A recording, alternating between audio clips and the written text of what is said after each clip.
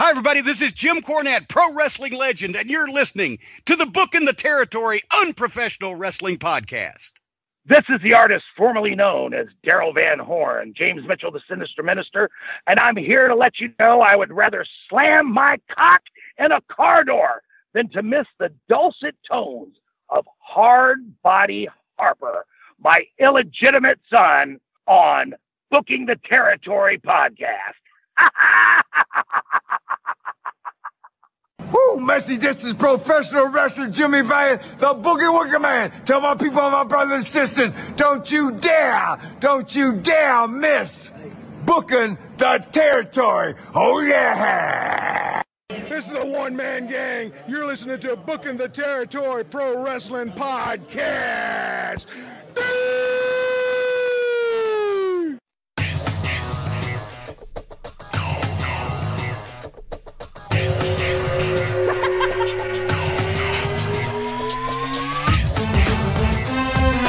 Welcome back, everyone, to this week's episode of Booking the Territory, the Unprofessional Wrestling Podcast, where today we are covering WCW Saturday Night on TBS from August the 15th of 1992.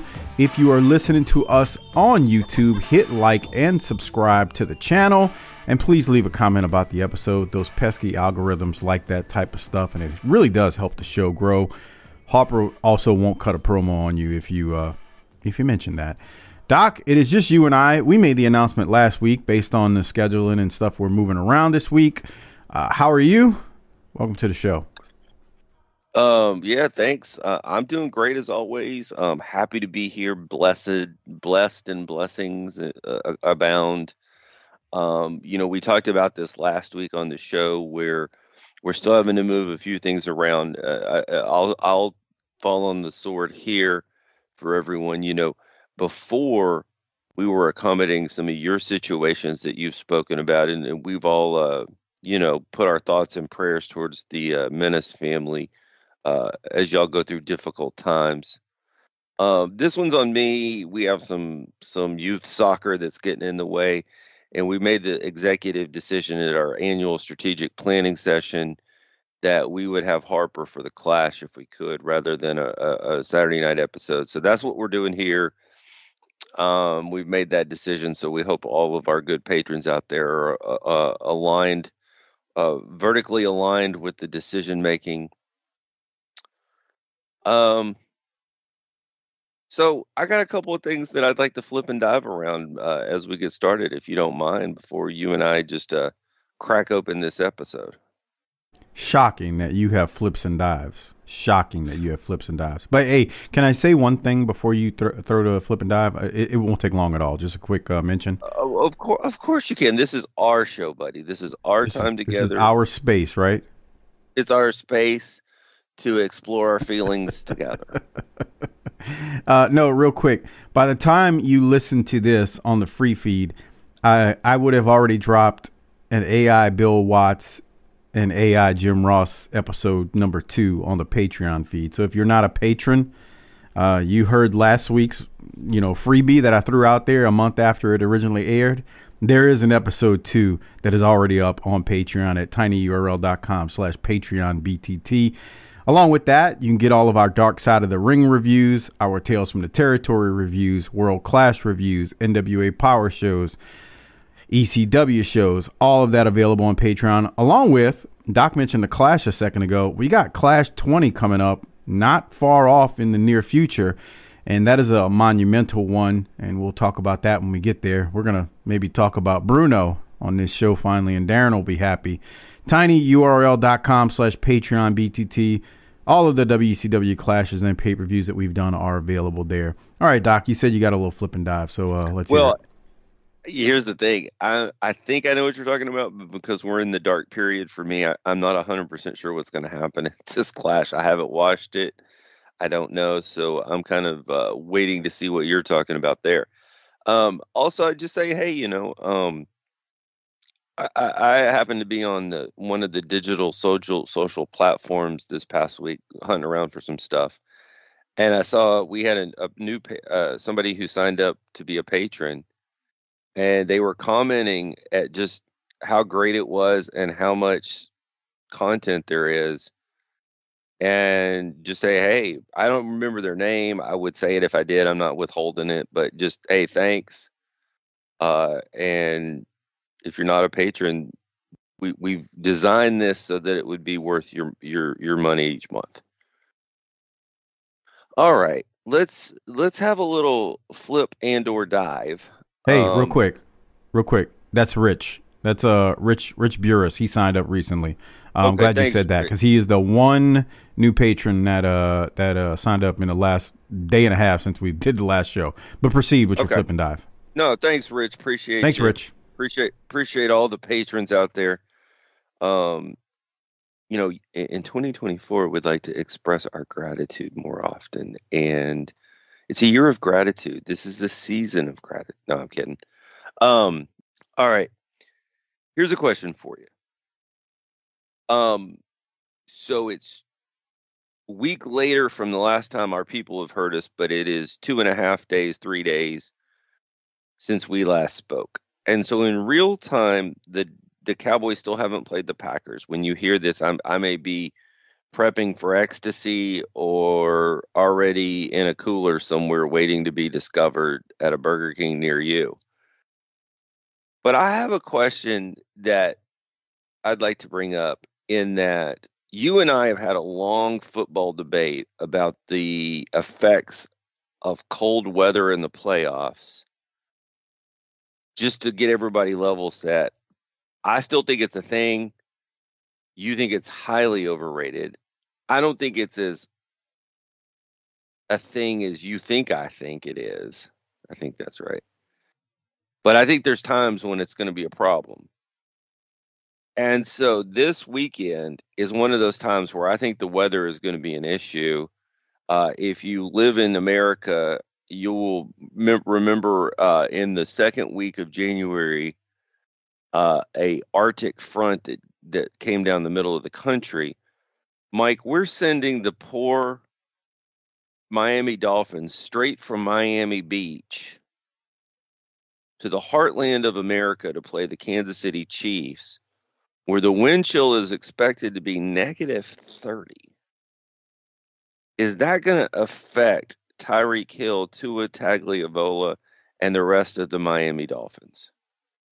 Yes, and it's also going to affect Patrick Mahomes and the Kansas City Chiefs offense, which has not really been good this year. I agree. When it gets that cold, it's kind of like playing in 6 inches of snow. You see those games where it's clear field and then it's 6 inches. You've got to adapt to the situation. But my question is, so I did some looking, and it's going to be at 77, 79 degrees in Miami that day. That puts your heat index probably somewhere 88, 89. You're looking at almost 120 degrees difference in wind chill heat index. What do you think this does to Miami going into the game? First off, you are the worst with this conversation, because you conveniently always throw out. You love making a point about things that support your argument, but then when things that don't support your argument are thrown out there, you just conveniently ignore them. Look up how many games the Packers have lost in January in the playoffs in Green Bay. And that is one of the most hostile places you can play. I believe since 2001, I may be a game or two off here, but they've got 6 or 7 losses at home. Multiple times they were the 1 seed. Some of those losses are against Atlanta, a dome team. They lost to Michael Vick in a wild card round. They lost to Minnesota, another dome team.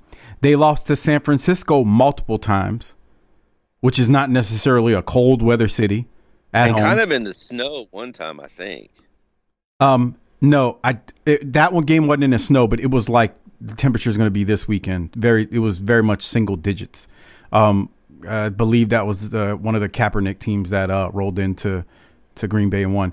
And they've lost to the Giants multiple times. One of those was a single-digit game as well in Green Bay. Now, you can say, well, the Giants play in New York. Okay, it's not the frozen tundra. My point being is this is why you drive me nuts with this argument. You completely ignore those facts. I'm going to give another one to you because I know there's no way you'll remember this. Back in 1996, in the AFC divisional playoffs, Indianapolis went to Kansas City in cold weather and won. Now, I'm not saying that another team like Miami is going to win this weekend in KC, because at the end of the day, usually in the playoffs, especially, the team that's traveling is not the better team. That's why they're traveling. That's another thing people inconveniently seem to forget when we talk about these things.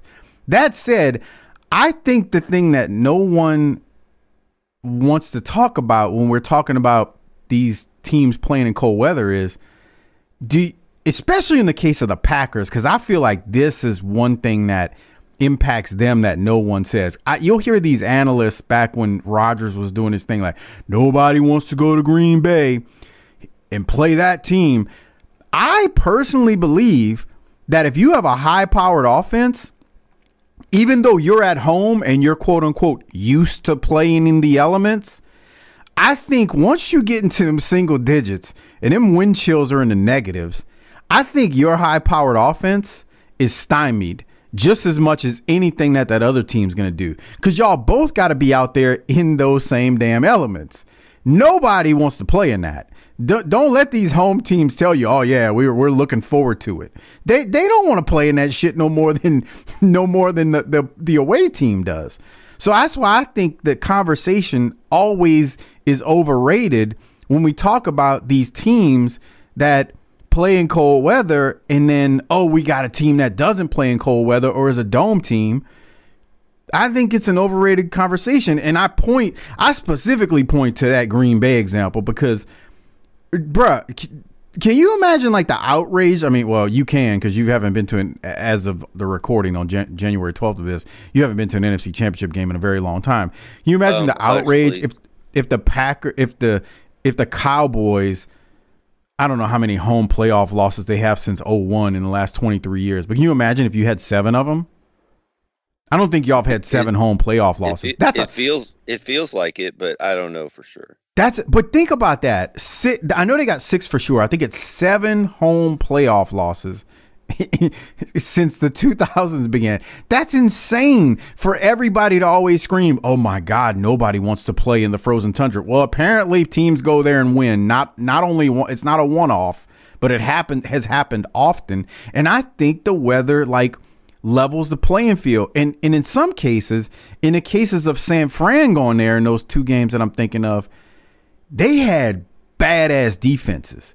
So their defenses were wrecking shit. And I really believe you get the combination of that cold weather, a high-powered Green Bay offense, and a defense that's already wrecking shit on an average day. Well, guess what? I think the cold weather in that example helps out the team with the defense, because now you're fighting against the elements, even though you quote-unquote are used to playing in it. So it affects both teams. Can I ask a different question? You can. Let me close. I think people overrate it a lot. Okay, so I'm not as on the far end of the other side of this argument as you make me out to be. Oh, you are. Thanks. You are. Okay.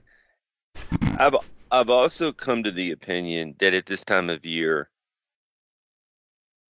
that even as much or more as the cold weather is for some teams, Miami really screwed themselves by not beating Buffalo in the last week of the season, because going down to Miami this year and playing a game out in that humidity and heat is almost probably worse than playing in 0 degrees, because you're not used to that.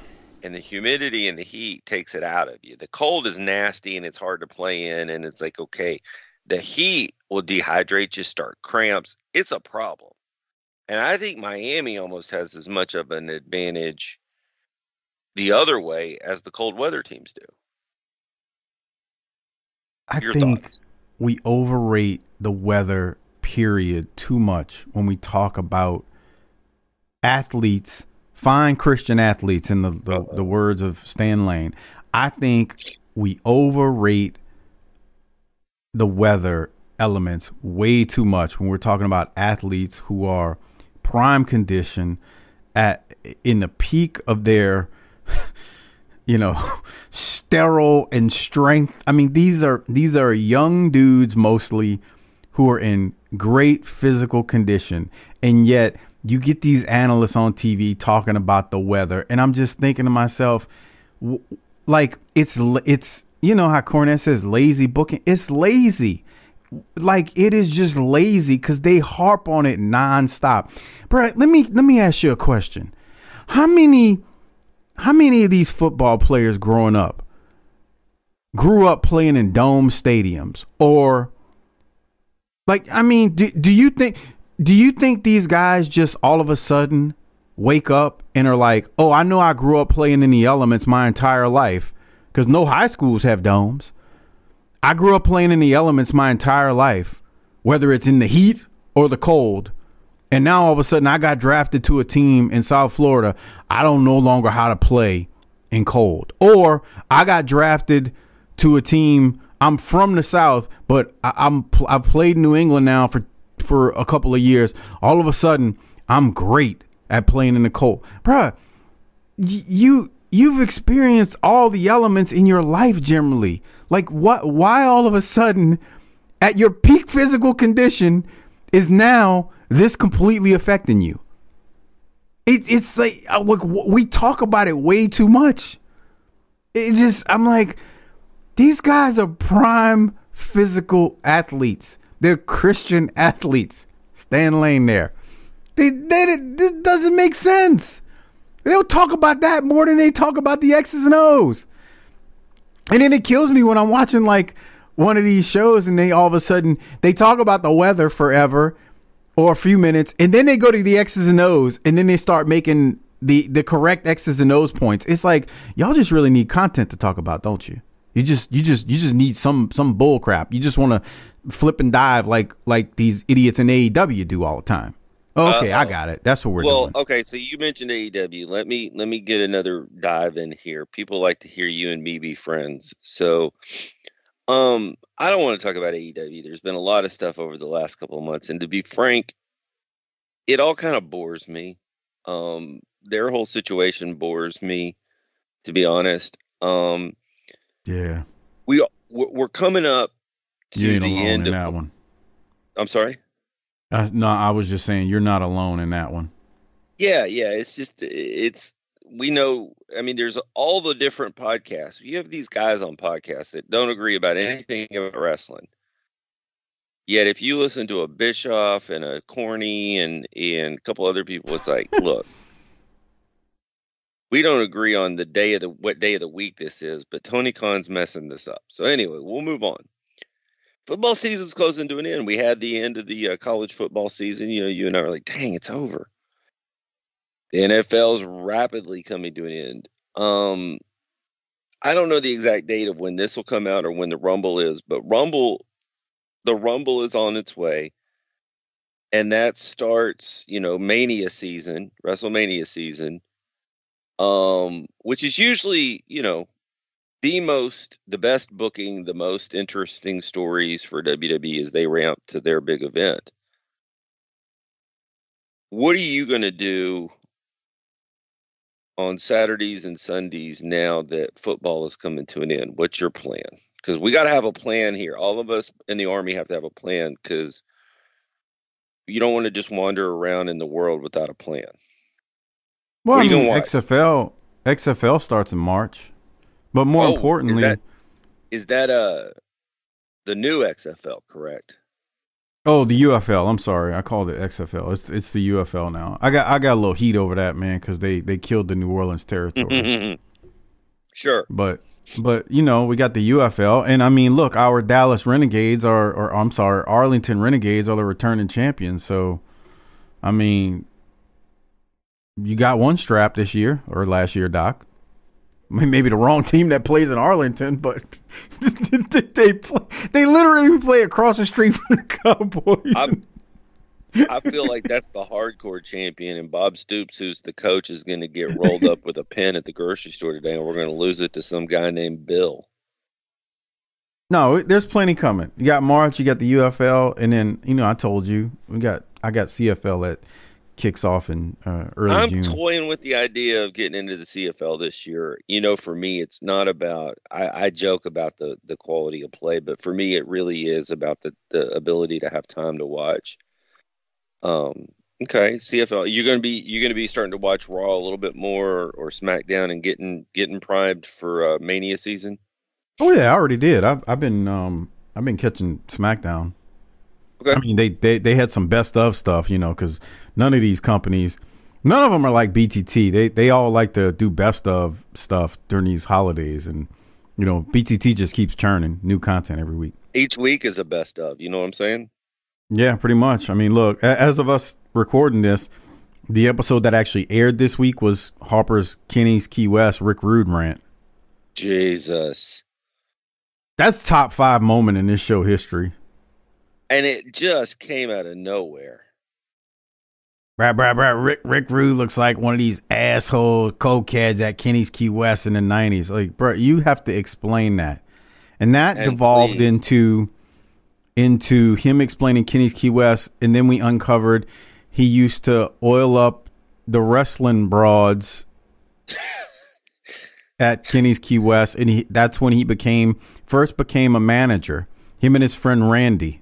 Hey Randy, if you're listening, boy, Randy's been getting a lot of stories on this show lately. We need to get Randy a booth at the next wrestling convention so he can sign some autographs. Yeah, make for a little real. money out of this thing. I mean, Randy's mom is a star too. That time he locked his keys in the car. he calls Randy's house, and then mom is. But yeah, so yeah, where were we going with this? This is so football's ending, and that's a big deal for most of us. But hey, you're gonna have more football. I love the NBA. You hate it, but I'm gonna be knee deep in the NBA. I've got, baseball starts in April, and we are on Mania season. So I want everybody who's feeling a little, anxious about football going away. I get it. We're there too, but we'll get through this. We always do. Yeah, I told you, man, the end of college football is devastating. But nobody books the territory like the NFL, as I say that. I mean, no one. By the time this airs, should be about to the week of Super Bowl. Who knows what kind of flips and dives the NFL has pulled out in their booking? Oh, I mean, Jesus. We know it's coming. I mean, they've got a script, but it may change based on things that happen. So, I mean, that's why we watch. It's all good shit, pal. All good shit, pal. 2024, bro. I think I pulled a muscle on that last dive. So, I mean, shit. I guess we've been dribbling around, running out the clock. You want to talk about some classic wrestling? I mean, I think that's why we're here, right? Let's get into it. WCW Saturday Night on TBS from August the 15th of 1992. For the record, this week's show was taped August the 10th, 92 at Center Stage. And this is the first half of the taping from that day that we're going to see this particular week.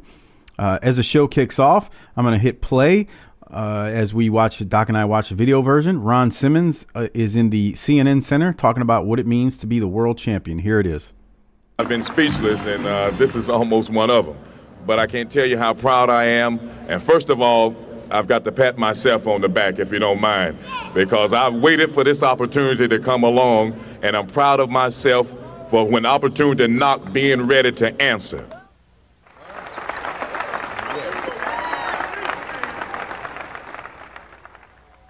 That's what I call a perfect fit.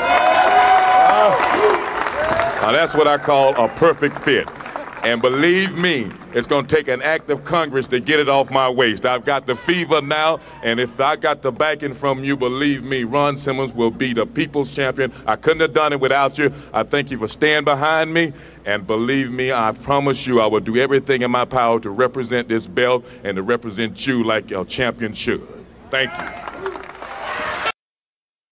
I give Watts a lot of stuff on this show, and, we've kicked him in the shins a lot. Making Ron Simmons the world champion, I got no complaints. None. It wasn't like they just threw a rocket, strapped a rocket to him. He's been here for a while and many years, and I got no problem. So, I thought that was a cool little CNN Center segment at the show, at the beginning of the show. Any thoughts on the opening, Doc? Yeah, I really like that, and it gave me some thoughts because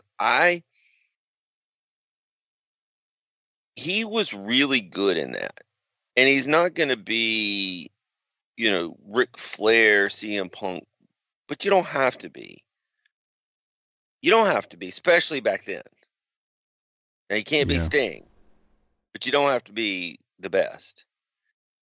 And I think he's better when he's it feels like he's interacting with people than when he's standing there like Steamboat is right now, just one-on-one in front of the camera with JR. I think he tenses up a little bit. He's at that point in his career, he's not as comfortable.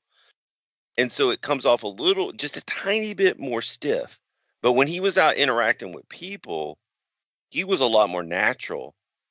And I like that a lot. And I just want, he's not a salty veteran yet. So I'm just wondering about ways that we can put this champ in front of the people more to let his natural charisma show, so that he can hold that belt and have a long run. Yeah, he's still learning. I mean, he's still young in his career. Right. I mean, he looks like a grown-ass man, but, I mean, in terms of longevity and time in the wrestling business, I mean, he's not Ricky Steamboat at this point in terms of, correct, how long he's been around. He's not Bobby Eaton. He's not those guys. He hasn't been around since the days of, I mean, he's technically, I guess, been around from the time he got started, but he wasn't in Crockett, doing those shows in those smoke-filled buildings where it's just nuts. He wasn't on TV when the Four Horsemen are doing their thing. And so, he's not, but I'm with you. I think with him, we didn't see the whole thing there, but it was clipped. But, when you make it short and sweet, he's very impactful. And to me, I don't need a guy like him cutting long Ric Flair promos either, because to me, his size and stature make up for anything else. Well, and that's right. That's right. So in some ways, and I'm tough on Sting for a reason, but Sting is a good-looking guy. Fine Christian athlete. Yeah, and he's for the kids, and he's got charisma. So he's got something too. Everybody's got something, and again, it comes back to what we always learned in ECW: is how do you accentuate the positives? And that might be one of the best. Hide all those many, many negatives. That might be one of the best things I've ever heard, or phrases I've ever heard about wrestling. Paulie would say, accentuate the positives, hide the negatives. And he was a master at that in ECW. Because he didn't have all the greatest of the great, but he made it look like it. So it was like almost a mirage at times. Boy, AEW could learn something from that. Boy, they could. All right, so we're now here, and it looks like Ricky Steamboat standing there with JR, and he looks like he's got grandma's girdle or heating pad wrapped around his midsection. What's going on here? Let's hit play. It's not too long. Ricky Steamboat is up there with JR at the beginning of the show. As we get to center stage, here it is. Gentlemen, and welcome to TBS and WCW Saturday Night. My name is Jim Ross, and I'll be your host for the next 2 hours of exciting wrestling action. You're going to see the new world's heavyweight champion, Ron Simmons. Also, Sting is here. Plus, Jake the Snake Roberts will be here live with us at center stage. But a man that certainly has his sights set on the World Television Championship, currently held by stunning Steve Austin, is my good friend Ricky the Dragon Steamboat. And Dragon, you're hot on the heels of the man that they say is the greatest television champion of all time.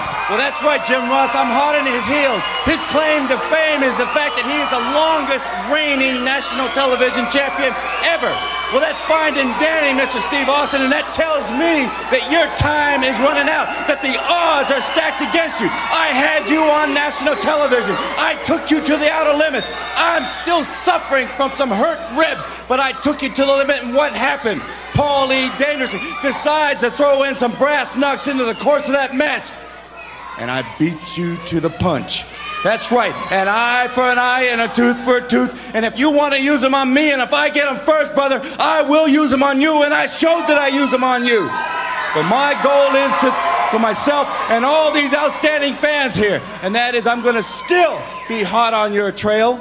I'm still going after the national television title. And Paul E. Dangerously, what's your man going to do when this dragon is 100% healthy with no hurt ribs?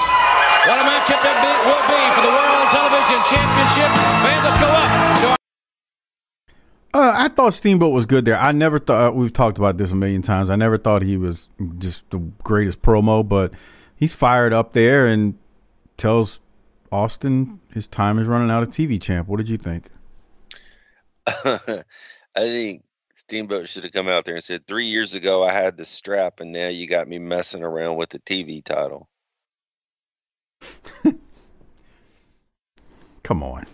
I'm just kidding. That was fine. Yeah, it was good. Yeah, it was fine. All right, from there we go to Dustin Rhodes versus Joe Kazana. We get a picture-in-picture from Valentine and Slater. Valentine promises to finish the job when it comes to Dustin and Wyndham. I don't really have much from this, but it's Joe Kazana, Smoky Mountain Wrestling, Joe Kazana. Doc, what do you have from this one? I do not. You and I talked this week, and you know I am pretty dark here in what's going to happen. I'm watching most of this, vast majority of this, for the first time ever. I have no idea what's about to happen, but I have this feeling that this is going to bring Dusty out at some point. I don't think so. Okay, like I said, I'm guessing because I don't even remember anything happening with Valentine and Slater, like anything memorable. Maybe on Pro or Worldwide. But if we're talking strictly Saturday night, I don't know. Okay. Yeah. So no Watts right. Apparently this week, and lots of arm drags here in this one. No Watts, which means it was quiet on the mic. There's a lot of space for JR to work. He can lay out. He can get his stuff in and not have to worry about Mr. Filibuster. I put a meme on Twitter and Instagram a few weeks back of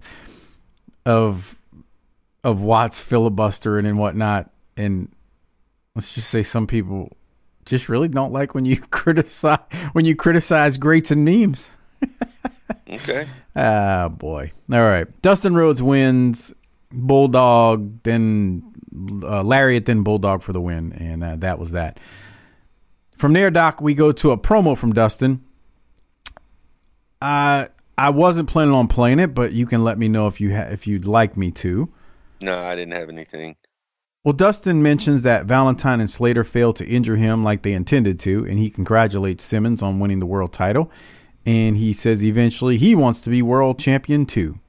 And very much meat and potatoes. Like I said, it wasn't bad, just nothing to shake a stick at.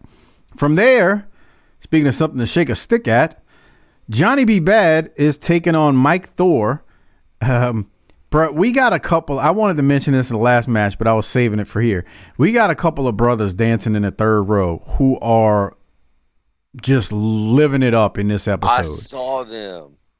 And here they come. I want you to watch him as Johnny B. Bad's making his entrance with his stick, his confetti stick. Look! You see the brothers right there? They are dancing the entire show from the hard camera. You will see them just having a great time. And that was my main note from this match. Other than to say Jim Ross does talk about Brad Armstrong being injured and banged up, and they hope to have him back in September. But remember, he's currently the light heavyweight champ. So Jim Ross says stay tuned. Yeah, those 30 days are definitely ticking.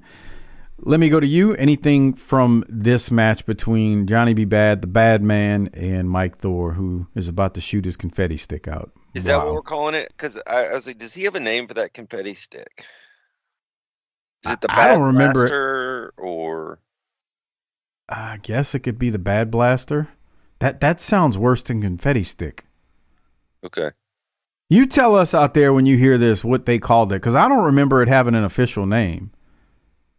I guess technically it's a confetti stick, but I could see it being called the Bad Blaster too. He releases. He provides it relief when he. Never mind. Come on. All right, that's kid stuff. Just kid stuff. All right. He what looks are your thoughts white on today?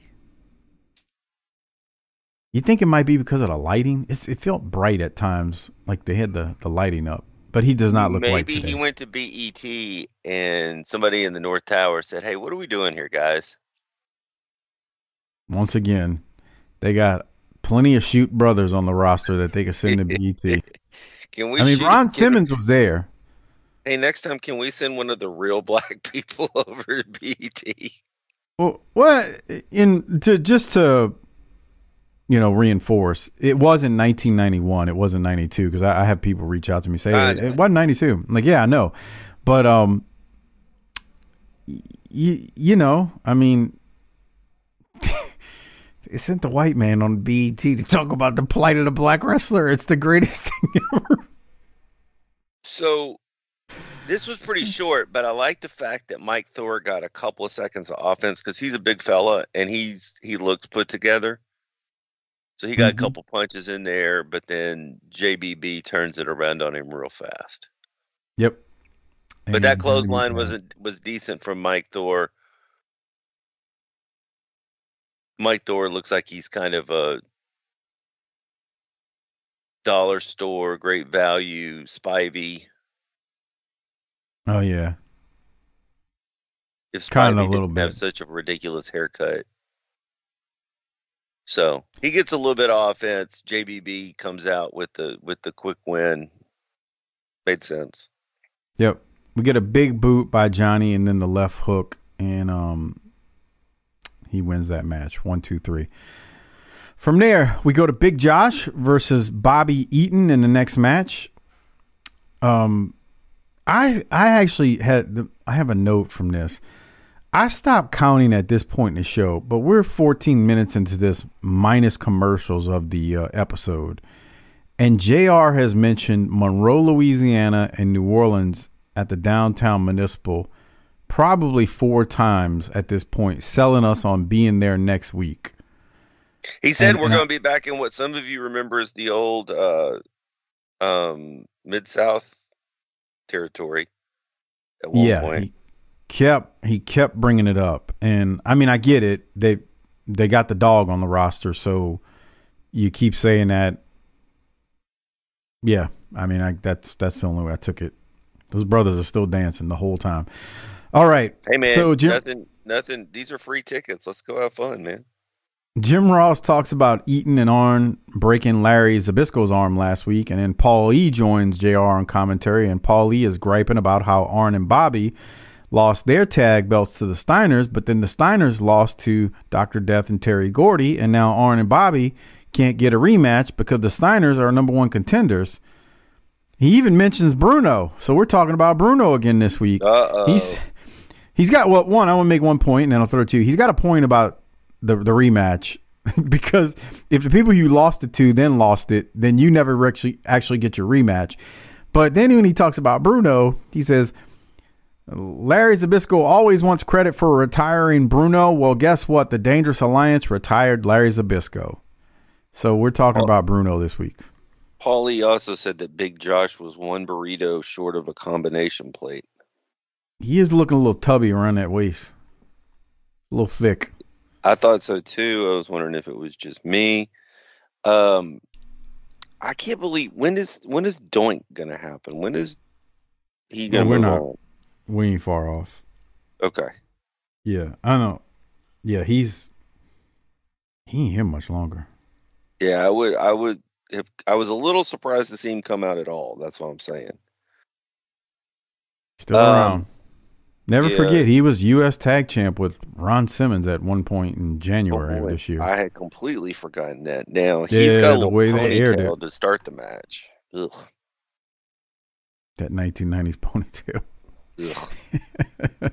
Wrestler ponytail. I was like, "Where's your fanny pack, bro?" I guarantee you, he walked in with the fanny pack. Yeah, he walked in. What was in a Matt Bourne fanny pack? Oh, come on. I don't want to insult the deceased. Okay. That's fine. In fairness, there's a lot of guys still living that had some of the same stuff that Matt Bourne had in his fanny pack. I would say that, okay, so would pills be in it? Yeah. Okay. I think Austin used to tell a story on his show back when he wasn't lazy and was still doing one. Boy, that's going to work some people into a shoot. He would talk about. He said the guys would come in and that fanny pack, they'd take it off and throw it on a bench or a table, and you just hear those pills rattle. I remember that. When he said that, I was like, yeah, I can remember dudes doing that. And that was on the Outlaw Mud shows, so in the Indies. All right, any other thoughts from this match between these two before I go to the finish, Doc? Because they worked a little while. Paul Lee joked at one point that he's voting Democrat for Jesse Ventura. I didn't think Jesse was a Democrat. I thought he was an independent. But that little comment was probably pretty innocent back then. But you ain't hearing that on corporate wrestling today. No, you're not hearing that today. And it's not uncommon. I mean, even if he was at that point more democratic, people change as they get older, oftentimes. I mean, not to get into a political discussion. I just realized Paul Lee looks like fucking who's Grimace from because he's getting chunky. He's not getting chunky, but that suit is too big for him. The pants and jacket. I mean, do you see that? How big that is on it? It's like he's wearing a robe. He looks like Grimace from McDonald's. Look at him. And I didn't realize at this point Paul Lee's hair is starting to recede as much as it is. But it is. Yeah. Anyway, the finish. Bobby sends Josh into the corner. Bobby hits the turnbuckle. Josh rolls him up, but Bobby reverses it and pins Big Josh. And Josh and Eaton's feet are in the ropes, but the ref doesn't see any of it, so Bobby Eaton wins. And can't even see it. Right guy probably won. 100%. All right, Doc. So we're going to go to a Nikita Koloff promo, but before the promo, they do show a replay of Nikita versus Rude from Worldwide. Rude hit the ref when Nikita ducked, and Nikita hit the sickle on Rude, but no ref was there to count. So anyway, they show all that, and I guess the bad blood, but then they go back to center stage, and we're going to hear a quick promo from Nikita. We haven't heard from him for a while, so let me play this. It's not very long. Here it is. That's all I've asked for all along, is to have Ravishing Rick Rude 1-to-1, man-to-man competition. No DA, no Medusa, just you and I, Ravishing Rick Rude, and tomorrow in the Omni, you have to walk the aisle, and I have to walk the aisle, and we'll see right there in the Omni, Ravishing Rick Rude, who can walk out as champion. Just remember one thing, Ravishing Rick Rude, it's only gonna take one sickle for the 1, 2, 3. And now, Ravishing Rick Rude, I can't think of a better place than right here in Atlanta, right in the Omni, to walk out as champion and once again become the people's champion. I'll see you in the Omni tomorrow. And that big event starts at 3 o'clock in the afternoon, and we'll be back right after this timeout. Rick Rude, I'm sorry, Nikita, it was 3 or 4 Shoutout in there. So that was why I wanted to play it. He couldn't let off a Shoutout. I don't mind that because you're trying to get people into the Omni. Like you just, you got your house show business still going on. you're trying to get him into the Omni. So I don't know what the Omni did. I didn't look it up, but there's that. Doc, any thoughts? Yeah, he hit the you got to walk that aisle. So he's doing Ric Flair, but at the end of the sentence, he's doing Shoutout. So yeah, he had 3 or 4 of those in there. It was funny. I wish Harper was here just to comment on what these two look like that we're looking at with Vinny Vegas and DDP as they come out.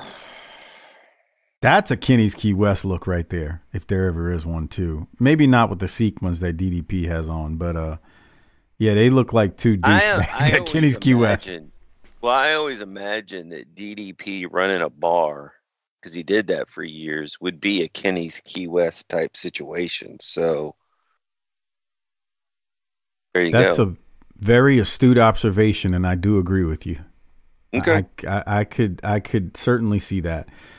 All right, so we go to Vinny Vegas and DDP, the Vegas connection, versus Chad Bird and the Italian Stallion. We do get a picture-in-picture from JYD and the Big Cat. They said nothing. We talked about it last week. Teaming them up is a terrible idea. I don't care how much JR tries to sell us on it. And JR is trying to sell us on, once again, the return to Louisiana next week. It's just not good.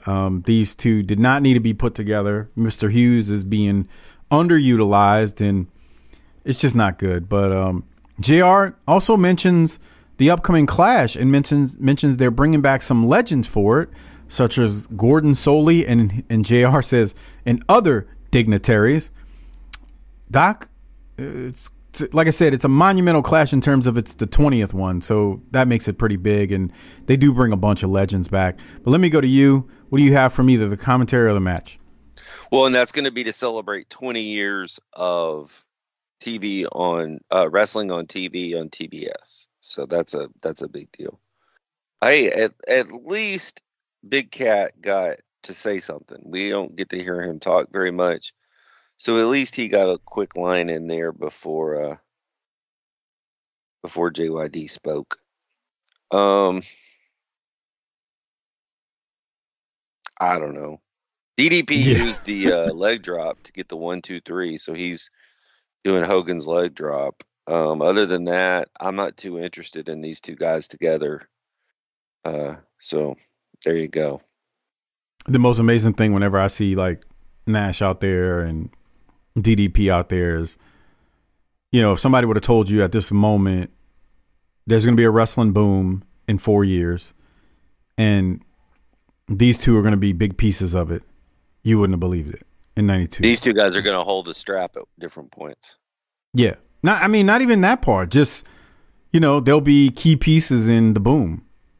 I mean, they're not they're key pieces for different reasons, I guess. We all know what Kevin Nash does when he comes in, and DDP is there. It's just, eventually he becomes world champion, which is crazy. I'm just saying, man, when you look at it, if somebody would have told you 4 years from now, this is what you're going to see, you would have been like, huh? So, yeah. All right, we'll keep going. Belly to back suplex by Vegas, and then DDP does a leg drop, and Page and Vegas win. From there, we go to Larry Zbyszko. Before we go to his promo, we do see a replay of Larry getting his arm broken last week when the match was stopped because of the broken arm. In the promo, Larry does promise to get back at the Dangerous Alliance, and he is the one who distributes pain. Not going to play it, Doc. It's nothing really impactful, and at least I don't remember if it ever goes anywhere, because at some point Larry's going to be on commentary. Do you have anything from it, though? Do you think Larry's wearing that sling or cast at home?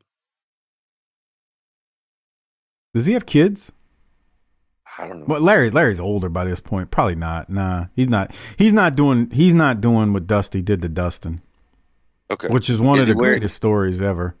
Is he wearing it at the mall? I would think if he goes out in public, he is. Yeah. Okay.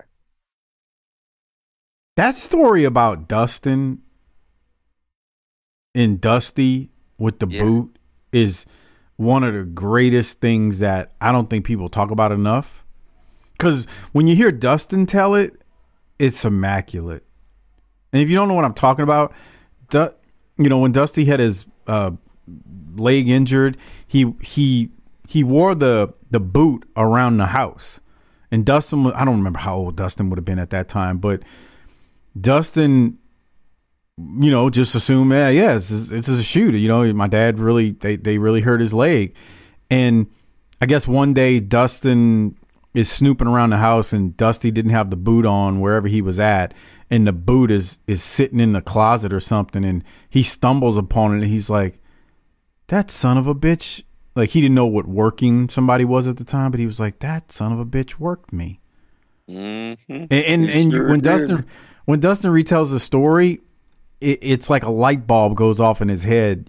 It's just funny the way he says it, but it is immaculate. I appreciate you asking that question for that reason.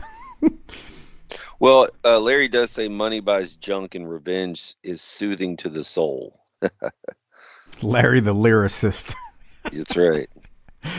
Okay, from there, we're going to go to Cactus Jack. He's with JR. Let's hear what he's got to say in his promo. He's going to be talking about Ron Simmons here. Here it is.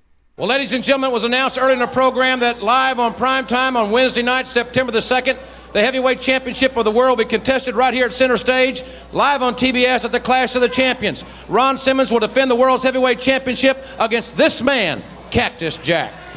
Lo and behold, Jim Ross, a few short weeks ago, Cactus Jack was out here talking title shots, and you looked at me like I was crazy. Well, the WCW board of directors picked up on a good thing, and Ron Simmons, I gotta congratulate you on having the guts to do what no man has ever had the guts to do before. Put your title on the line against me. And not only that, Jim, September 2nd, Clash of the Champions, it's live. Which means you can't edit me out. You can't censor the violence, and no matter how ugly it may get, you can't turn off the cameras and pretend it didn't happen. Yeah, Ron Simmons, something real ugly is going to happen to you, and its name is Cactus Jack. Because not only does Cactus Jack, world champion, have a nice ring to it, on September 2nd, it's going to have a nice belt too. Thank you very much, Cactus Jack. Ladies and gentlemen, let's go back up to Rhubarb Jones. Bang, bang. Bang, bang. Thoughts on Cactus right there, talking about Simmons as he goes for the world title? I thought it was good because you can't edit it out. You can't censor it. It's going to happen. That's good. Yeah. I always like it when they talk about the board of directors making the matches, because to me, one of the things I hate about the current product is they're just making matches right in front of you. Part of this is that I used to, as a kid, sit there and think about this board, and like they'd have their papers out and like, okay, so what matches are we going to make? And it's just sometimes when you don't show everything, you let your imagination run. So yeah, it's an old territory. Well, I say it's an old territory thing, but I know World Class did it, and I know Mid South did it. It worked. Yeah, it worked. I don't know what the alternative is to that now, because I don't know. People know it's a work. So could you get away with that nowadays? I don't know, but it is. What's a work? I'm with What's you. a work? All right. Let's continue. We go to Jake Roberts versus Randy Stallings, who's out here again with this just the most ridiculous haircut. What a haircut. I mean, you heard Harper talk about it last week, so we're not going to drone on about it, but this haircut it's something to see when you see this dude. You can see it. You can watch it with us on Patreon, tinyurl.com/Patreon BTT. It is very pathetic. This haircut. It's just pathetic. That's a guy right there that used to have twisty ties in his hair, telling you, the listener, that this guy's pathetic, and he's right. Sir, they're called braids and not twisty ties, but okay. Okay. Yeah. It's just this dude's hair. I can't. It's morbidly fascinating. It's like, what the shit, man? This bowl cut. I don't know. It's terrible. I don't know. All right. Well, Jake is going to win. He's going to hit the DDT and win. Doc, any thoughts? Well, you have Cactus out on color. He calls Jake John Wayne as he, came over the barricade to get Sting. I've always thought during a match when, Jake throws an opponent out and then slithers out after him, that always looks so sleazy. Is that where he does it here? I don't have a timestamp for it, but yeah, here. I like what I like, and this is subtle psychology. Jake goes for the DDT, and the crowd starts cheering, and he backs off, and he won't give it to him yet. That's how you do it when you're a heel. Not like Michael Hayes was doing it when he was supposed to be a heel. He's supposed to be a heel, but this is why I hated Hayes as a free bird in WCW. One of the reasons. Now, I didn't hate him, but I dislike. Harper would say it every week. Are they supposed to be heels or baby faces? You would say it. Are they heels or baby faces? And it's because they're supposed to be heels at times, and yet he's egging the crowd on as he's about to deliver the DDT. That's just stupid. And right there is when Jake did what he did. They were chanting for DDT, and he didn't give it to him. He backed off. He eventually does right here. But you just described Jake perfectly. Look at the pin. Yeah, that's just dirty. You want a wrestler's boot on the side of your face for a pin? No, because it's been on the urinal floor, and ain't with Jake's. No telling what crack house that which urinal floor that was, right? Yeah. So no, I don't want that on my face. I don't blame you there. It's gross. Yeah, unacceptable. Well, but Jake is getting ready to say a few things here, bro. Yeah, buddy. So after Jake wins, he's going to cut a promo, and we're going to go to that right now. He's with Jim Ross. Here it is. As I mentioned, it could happen tomorrow afternoon in the Omni. Remember, it's Kids Day Out at the Omni. 2 kids admitted free with each paid adult admission. 3 o'clock is the starting time here in Atlanta. It has been signed, as you all know, Jake the Snake Roberts and Sting, but none of us will ever forget what transpired on Sunday, August the 2nd in Baltimore, Maryland. Don't you understand? If you go out fishing, do you put a little bait on the hook? If you go out hunting, do you use a dog? Only if you're smart. That's exactly what I done. I set the trap. It was very simple because you see, Sting, you're a simple man. I set the trap and you fell for it like a fish. Swallowed the hook. You came down, I came down. Sure, if I want to grab the bull by the tail, I don't get much done, do I? No, you have to go to the head, to the front. And that's exactly what I did with you, Sting. I punished you. But simply because you deserve to be punished. People that stand above and look down and think they know the answer. You don't have a clue. Yeah, DDT once, DDT twice. All in a good night's work, Sting. I'm going to teach you a very valuable lesson. You don't play with snakes without expecting to get bit. You show up in the Omni. All I'm asking you to do, Sting, right now, do yourself a favor, do these kids out here a favor, and quit. Simply put the tights up, put the boots in the closet, and quit. Don't you think it's smarter to keep quiet and be thoughtful than to speak up and erase all doubt? Do you think Sting would use drugs? No. No, Sting wouldn't use drugs. Would Sting drink and drive? Of course not. Would Sting take a gun and put 5 shells in a 6-shell chamber and play Russian roulette? Obviously not, Jake. Then don't show up at the Omni. They say it's Kids Day Out. That's sick. You think I'm sick? That is sick. You're wanting the kids to come down and watch the end of a man's career. If that's what WCW wants and that's what Sting wants, then it will be done. 3 o'clock. Time's up. Fans, we'll be back with more on WCW Saturday Night. Right. I don't need to see the snake right after this. Keep it in the bag. Jake Roberts is phenomenal. Your thoughts? So did he just allude to the fact on air that he does drugs, drives drunk, and will play Russian roulette because Sting won't? I mean, it was very sinister sounding, and possibly so. Okay. Because damn. The one part that I liked to listen to and I enjoy, but I don't know that it's good for business, is to call Kids Day Out sick. Oh, it's Kids Day Out. Maybe we should go. And then Jake is talking about sadistic shit, and he's like, oh, maybe we shouldn't. I don't know. I enjoyed the promo. It's probably getting the toot. I'm just saying, Is that the best thing to say for business? We're still in an era where, for better or worse, I'm not trying to have a discussion about this. It's just matter of fact. We're still in an era where everybody's not overanalyzing that stuff, and we weren't as sensitive to such things. You. That's fair, and it's a great line. He's out there to do evil, clearly. Yes. Okay. Now, if you tried that today, you'd get pulled off of air. See, you correct, though.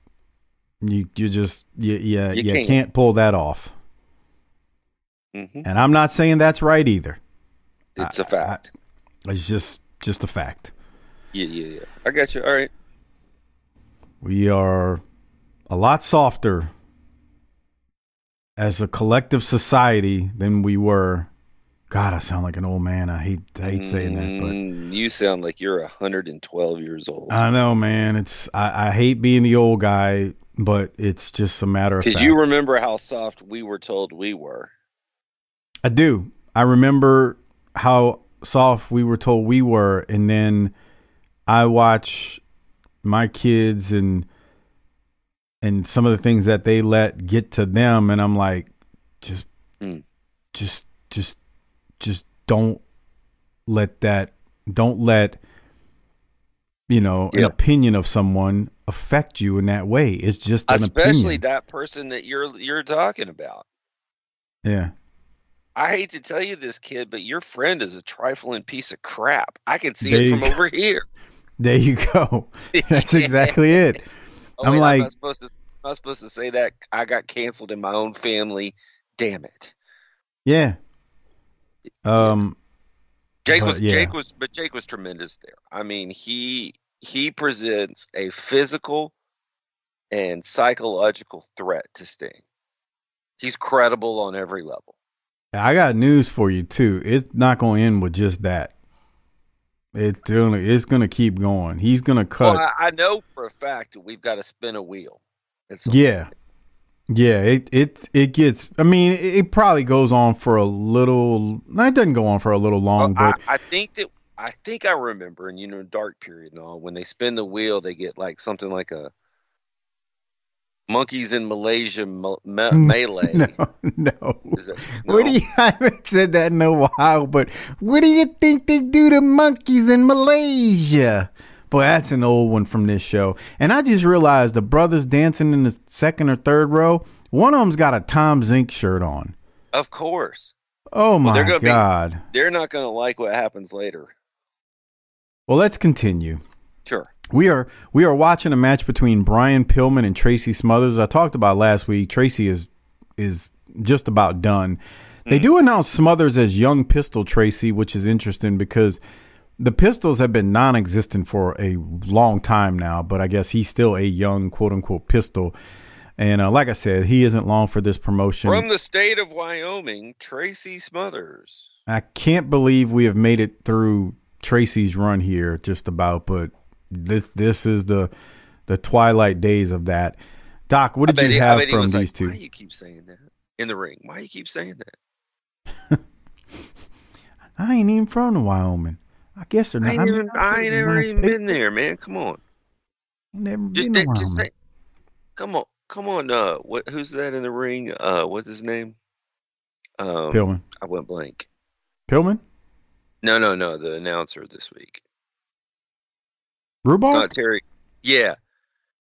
Come on, Rhubarb. Just say my name and my weight. You ain't got to say I'm from Wyoming. I ain't ever even been there. Come on. You want to know what's funny? Now when Tracy gets worked up, he doesn't speak like I'm about to say, but that when he's on the porch and he's just golly gee, I ain't even been in Wyoming. I'm sure they're nice people. That's like Tracy Smothers. When if you've ever talked to Tracy Smothers and he wasn't like, it wasn't a shoot interview or something. I mean, he was like that on the show with me the few times he did it. That's Tracy. That's how he talks. He's like a good old country boy kind of, but country boy can survive. I never forget Tracy talking about how he was still he was still on the Indies wearing the Confederate flag gimmick, right? Sure. And he's like, man, you'd be surprised how many times I got to tell people. He's like, that's not me, man. It's just a gimmick, guys. I'm just working, He's like, I'm not out there wanting the Confederacy to come back. He would say that. Yeah. I remember, Mike. I remember. Poor Tracy. Gone too soon. Anyway, thoughts on this match? They go for a while. They at least let him work. They do. The crowd is dead, though. Real dead. You know why? Poor you know why? Because they've been burying Tracy, and then you send him out here in a cold match versus Pillman, who both guys know what they're doing, but it's nothing. Tracy's been relegated to just enhancement talent. Sure.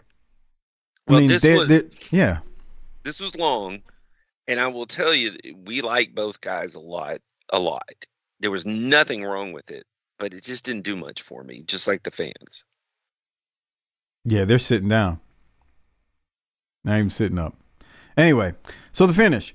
We get a hip toss by Pillman, then a drop kick off the second rope that we just saw on the video version, tinyurl.com/PatreonBTT. Then Pillman goes for it again, and Tracy hits Pillman with a kick as Pillman comes off the rope. Pillman kicks out on the pin attempt. Tracy sends Pillman into the ropes and catches I'm sorry, or does Pillman, I forget who catches who, but anyway, Pillman catches Smothers in a Russian crucifix, and Pillman wins by pin in the longest match on the show. It wasn't bad. They just I mean, they've buried Tracy, and to send him out there and have a competitive match in one particular week is just not going to cut it. When I see these two in the ring, I expect more because of my opinion of them. But this is also one of those examples where if the crowd would have been into it, you'd have been into it more. But the crowd is dead, so there's no reaction. I mean, they reacted when Pillman won, but it's just silent, man. No. I completely agree. All right. Because at first, my first thought was, this is kind of not getting me. What's wrong with me?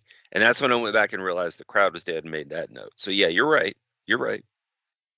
I just think it's completely unfortunate in terms of with Tracy. I mean, he's just not been treated he's going well. To leave and give us great moments, but it would have been a lot nicer for Tracy's life if he could have stayed and made that, 75, 85, 95,000 a year here and gotten a somewhat of a decent mid-card push, than be over in Eastern Tennessee slogging it through the mountains for $1,200 a month.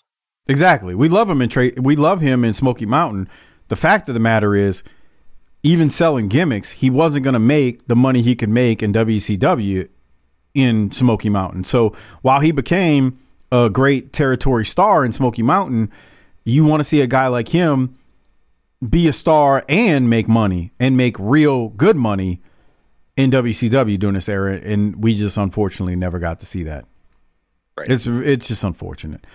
All right. Well, but you can't downplay his SMW run. T is for terrible, H is for hell, U is for ugly, G is for jail because a thug can't spell. Love it. Tracy and SMW. All right, let's go to Sting now. Jake cut this sinister promo talking about shotguns and all kind of craziness earlier. So now we need to hear from Sting. Go ahead, Doc. Jump in here. I want to talk about this promo on the front end, and we don't normally do this, but I want everybody to listen to this with a different lens because I went back and I listened to it twice. And there's different places that you could call the action. But Mike, where do we call the action? Down the middle. Right down the middle. So I'm going to tell y'all my thoughts on this ahead of the promo so that y'all can listen to it the way I think I did. I do not think Sting got off to a good start here. He was his normal messy self. But somewhere in the middle of this promo, I think he flipped the switch and actually had a really good, strong finish. And that's even the worst problem with Sting, is that when he does something like that, our old basketball coach here, Rick Carlisle, used to say he's telling on himself because it's in there somewhere. So that was my thought on this promo as we're about to listen to it, is normal kind of goofy start, and then gets good towards the middle. So let's go to it now and see what Doc is talking about. And I don't disagree. We'll talk about it on the other side. Ready. It's Kids Day out tomorrow at 3, and you've got Jake the Snake Roberts in the Omni. Yeah, Rossi, who is that guy that walks to the ring carrying a snake with him everywhere he goes? Is it Jake the Snake? That's what I think they call him. Yes, it is. How about the guy that gave me a couple of DDTs, whacked me with a chair in the back? Who is that? That's Jake the Snake Roberts. Yeah, speaking of that snake bit a couple of guys, made him real sick one time, didn't it? Didn't it? Right. Yes, it did make a couple of guys real sick, but let me tell you something, Jake. Do you think I'm like a little puppy dog that's going to roll over and play dead for you? Or like I'm a little puppet? You pull a string and you can scare the stinger? You think I could look ringside into the eyes of one of those little stingers and tell him, no, I couldn't do it because I was afraid, or worse yet, look at myself in the mirror in the morning and say I couldn't do it because Jake scared me? Not a chance, because when I was a kid, they told me I couldn't wrestle, Jake, because I wasn't big enough. But I am now. And then I blew out my knee and they said I'd never come back. But I'm wrestling now, Jake. And come Sunday night in the Omni, Jake, I know you. But the problem is, my friend, you don't know who the hell I am. All right, ladies and gentlemen, some very strong words from the Stinger. That event starts at 3 o'clock tomorrow afternoon right here in Atlanta in the Omni. Let's go back up to Rhubarb Jones. That ended well. Yeah, when he said, I got it where he flipped the switch. They said I wasn't big enough to wrestle, but I am now. And he looked straight in the camera. He's got that square jaw. He's a good-looking guy. It's like, dude, if you would do a little bit more of that, we might have something here. Yeah, that was really, really good. It was really good. And the first part was like, what's he talking about? The snake biting people when they're sick? And everybody knows Jake the Snake has a snake. What are you talking about? But then he finished strong. And I'll be honest with you, he did so well there that if Jake hadn't cut that little line about drugs and drinking and driving and Russian roulette, I would have given Sting the Toot Toot Award this week for that. I'm still not decided, because that is one of the best promos. I'm telling you, we call it down the middle. Y'all, everybody's like, oh, he hates Sting. Man, Steve Borden's a good dude. And look, kudos to the man for still being able to do the things he's doing at his age in the ring today. I just don't like this character, because I know that we need everybody to be their best because we're trying to fight off Vince. And it's even more infuriating when I hear him cut that promo, because it's like, damn, dude, you got it in you. We need more of that. We need to mine that. We need to accentuate that. Yeah, it was good. It was. If you got that version of Sting, weekly and not the ow, you can still do some of that, but you got to do some of this. Yeah, because the other version is just goofy. Yeah, you can. But I get it. It's kids. Like, he was for the kids. That was one of your jams back in the day, wasn't it? What? You can get with this, so you can get with that. It was all right, but I ain't gonna say all that. Oh, snap. But the Sting was money right here. I mean, that's how you look. I know they're building up to something that's not happening right now. Well, technically, I guess it is, but I know they're building up long-term storylines between these two. But that's money. Like, if you got that every week from Sting and Jake, you just keep drawing people into the building for them too, and that's what you needed. So yeah, it's really good. All right, we continue. Dick Slater is taking on the Z-Man in the next match, and I ain't gonna lie, this got the old fast forward button. I'm not about to watch Mr. Ambient out here. Okay, so I watched it for I took one for the team and watched it, and boy, I kind of was glad I did. Can you give me 108.45? I don't remember exactly. I was watching this in a car at soccer practice. Look at the quality of Zink's punches. Are they okay here? Right there? They look all right. Okay. I'm actually shocked Slater's don't look that good. It's like he's having a slap fest with him. But yeah, they look fine. Okay. How many times over the years in wrestling, after the show at the bar, do you think Slater introduced himself to some lady as Dirty Dick? All the time. What's your name? I'm Dirty Dick. Oh, what does that mean? You want to find out? He I will say this about Slater. I think he looks like he's in decent shape during this era. He's not like cut or anything, but like he doesn't have a big old huge beer gut. He's looking like he's in decent shape. I agree. The crowd was still kind of quiet throughout this match.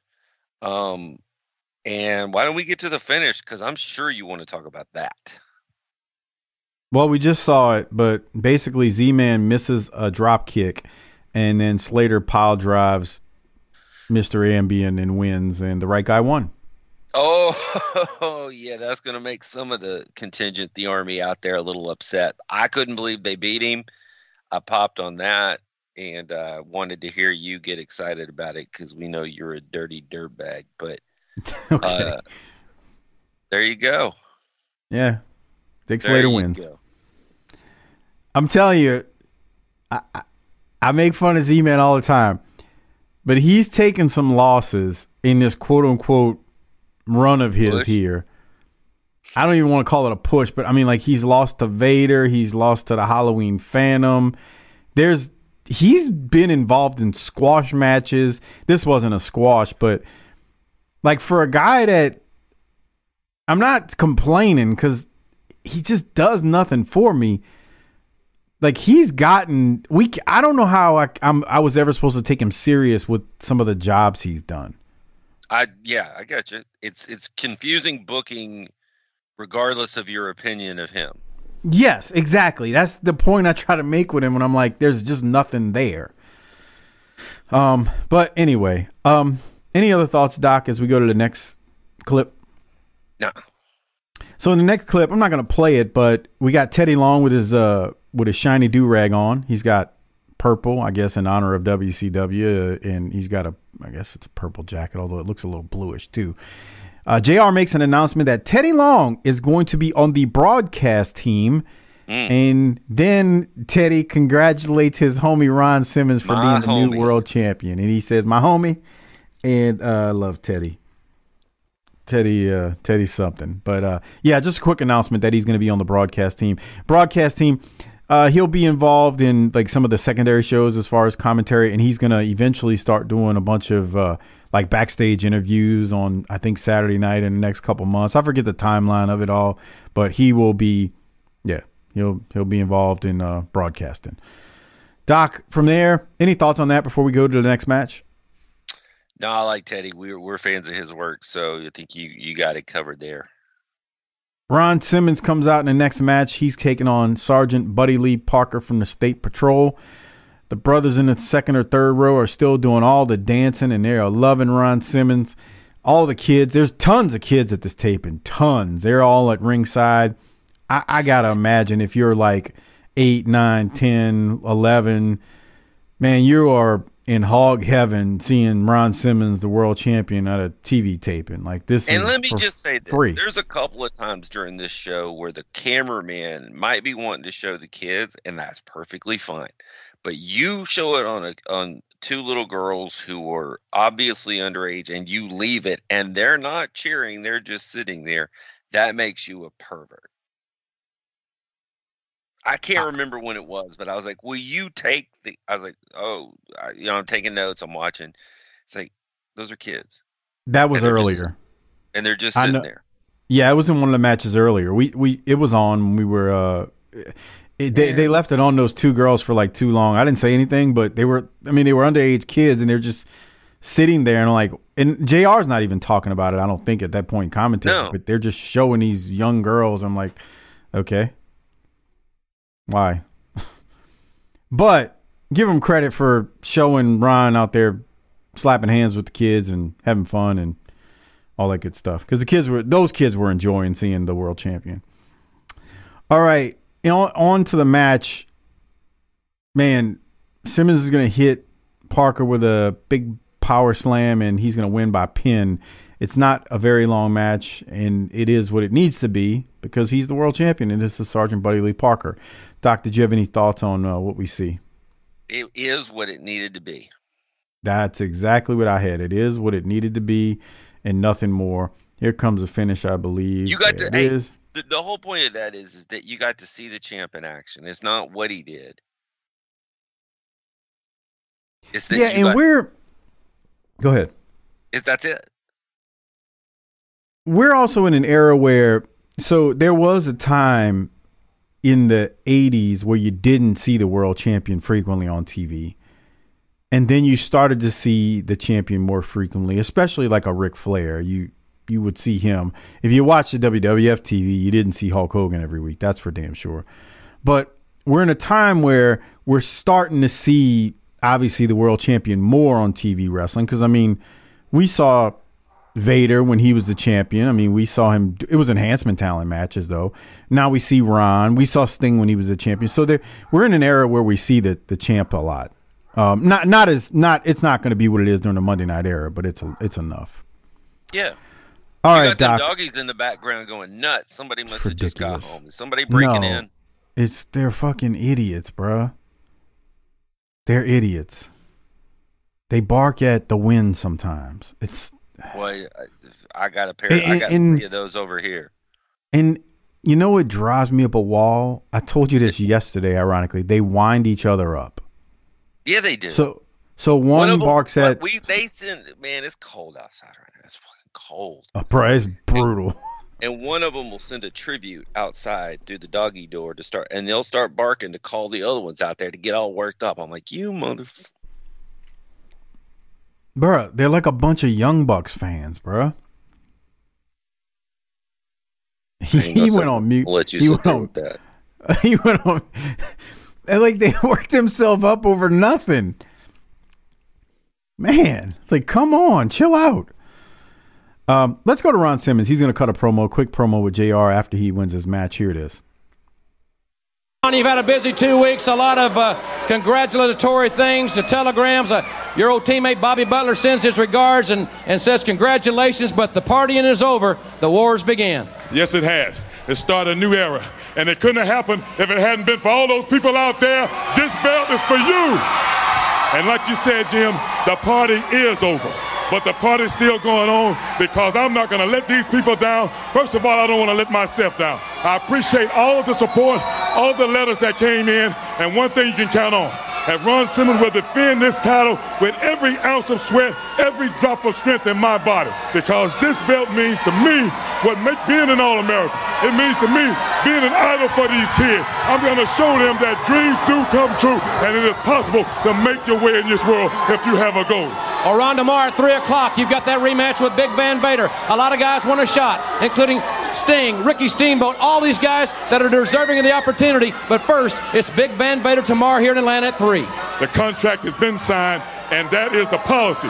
Whenever there's been a change of hands in the belt, that you must give the former champion a rematch. I'm going to give him that because I'm going to prove to not only Van Vader, but to the world that Ron Simmons is no fluke, no fly-by-night champion. I beat him square in the middle of the ring, and Sting and the Steiners and everyone are good friends of mine, but they know that everyone in this sport wants to be number one. And right now, I'm the man. And in order to beat the man, they are going to have to beat me. All right, well, ladies and gentlemen, thanks to Ron Simmons for spending some time with us. What a challenge he has tomorrow, 3 o'clock in Atlanta's Omni. And when we come back, we'll see the man that he must face. 448-pound Big Van Vader is next on TBS. See, I like that they did that with Ron right there because, it's, again, we've heard about the Omni now with Jake and Sting. Now we're pushing, hey, we got Ron and Vader. Let's try to put some butts in the seats for a show at the Omni. Why wouldn't you? Yeah. What are your thoughts on Ron right there? He's not bad at all, but I liked him better in the thing that he had earlier.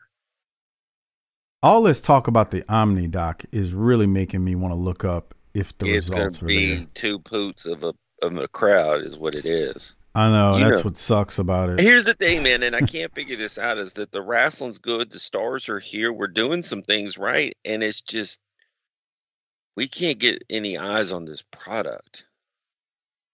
Part of the problem, too, is they went to the damn Omni too much. Well, there's that. There's a lot of problems. I mean, we could sit here for the rest of the day and just talk about all that. What's today's date? Today is the 15th?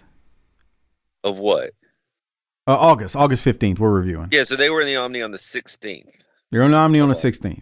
Okay. Yes, sir. So I was trying to see when they were there before, and actually it's kind of spaced out. It's not as soon as I thought it, or as recent as I thought it was with the Omni.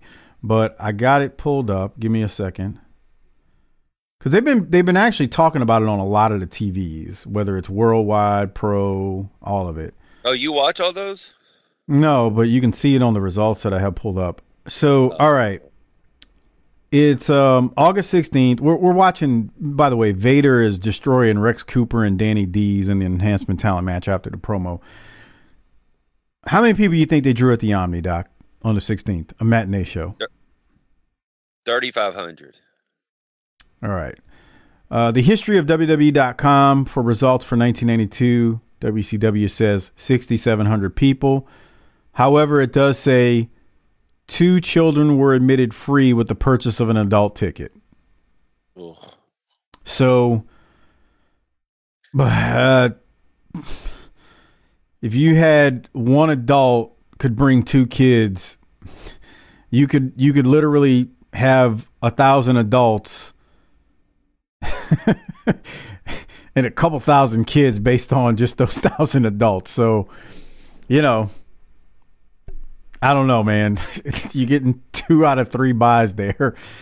One person buys and 3 people go in. So that's rough. That's a rough one. But again, 6,700. I've seen worse at the Omni in terms of attendance results. They're back at the Omni next month on September 20th. 1,600 people. Oof. Yeah, they took a bath. Oof. Anyway, just thought I'd mention that as we were talking about. So I guess in reality, the 6,700 isn't bad. You just don't know how many of those are freebies with kids. And I'm going to go out on a limb and say at least half. Would you agree? I think it might be safe. Okay, that's what I thought. All right, before we close the show, Vader does cut one more promo that we're going to listen to. He's got Harley Race out there with him, and then we're going to rate it and hand out the Toot Toot Award. Here is Vader and Harley with Jim Ross. Vader won, obviously, his match. Ladies and gentlemen, as we said, the rematch has been signed, and obviously Big Van Vader is more than ready. What's mine, Ron Simmons? No pain, no fear, and no excuses. But Simmons, I've got to tell the world what went down in Baltimore. I trained for Sting. Every ounce of energy in my body was prepared for Sting. And who showed up? Ron Simmons. I trained for Muhammad Ali. And who showed up? Mike Tyson. I trained for Godzilla. And who showed up? King Kong. Yeah, WCW, you tricked the monster. But all you did was get the monster real mad.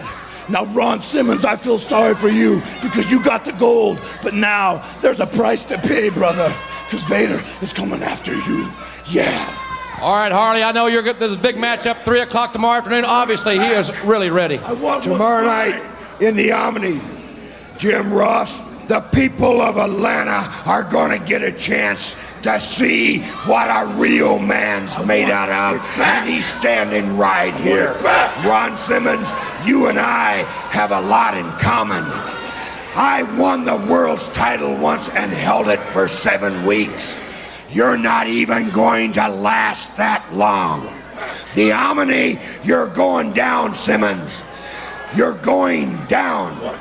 All right, ladies and gentlemen, thanks very much for being with us. Don't forget the main event tomorrow with Tony Schiavone and Magnum TA. For all of our fans in Atlanta, we'll see you in the Omni starting at 3 o'clock.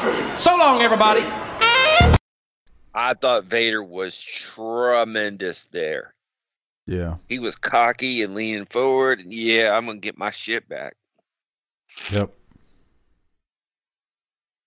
I like how he doesn't have excuses, but then he kind of lists out a few excuses.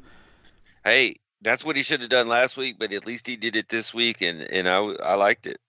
Yeah, I got no complaints. So, on that note, that's how they go off air. Before we go off air, we need to rate it and hand out the Toot Award. Before we do so, I want to remind you the only way you'll get the upcoming Clash is by going to, or Clash review is by going to tinyurl.com/PatreonBTT, where we will review the next Clash of the Champions along with the Clash, as all of our WCW pay-per-views and all of the previous Clash of the Champions that we've done, along with the ECW shows, the NWA Power shows, the World Class shows with Lance and I, all available on Patreon at tinyurl.com/PatreonBTT. And again, the latest AI Bill Watts and AI Jim Ross short clip episode is out, available on Patreon right now. The only way you can get it is by signing up.